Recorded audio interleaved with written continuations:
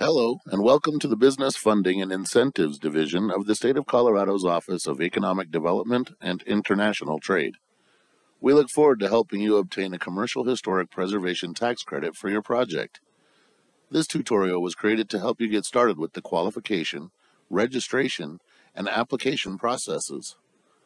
We hope this guide provides clear instructions that make the procedure as simple as possible. This user guide provides web screenshots to reach the application portal from OEDIT's website, navigate the application portal, and complete a commercial historic preservation tax credit application. When applying, please be sure to use a compatible browser. The OEDIT application portal is compatible with Google Chrome, Mozilla Firefox, and Safari.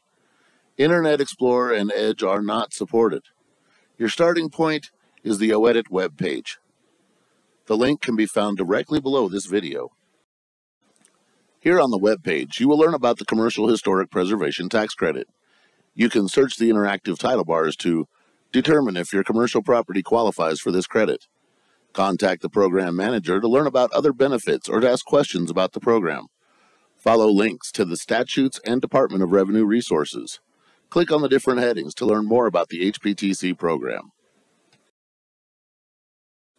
Before getting started, please bookmark this page so that you can easily return to it as necessary to continue registration and application processes. Then, scroll down to reveal more information about the tax credit. To apply for a Commercial Historic Preservation Tax Credit, or HPTC, it is important to first visit the Office of Archaeology and Historic Preservation webpage.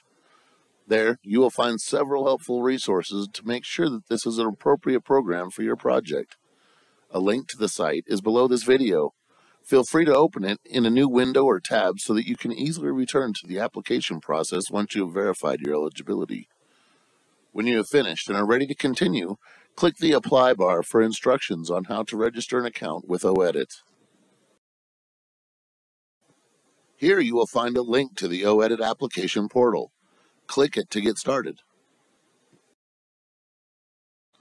First, you will need to register. At the bottom of the login page, click the New User link to register an account. On the New User Registration page, complete each field and select one of the registration purposes from the drop-down menu.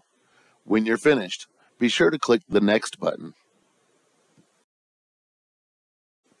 Now, fill in your organization's information. Click Next when you've finished. Finally, create a password made up of alpha and numeric characters and is at least 8 characters long. Look over the information carefully and verify its accuracy before clicking the Submit button. Once you have submitted your registration, the system administrator will need to approve your request. This may take up to 48 hours. You will receive a confirmation email as soon as your account is activated. After that, you will be able to finish your application. A link to continue your application is included in your confirmation email, along with contact information should you have any questions. Thank you for starting the application process for a Commercial Historic Preservation Tax Credit. We look forward to working with you on your project.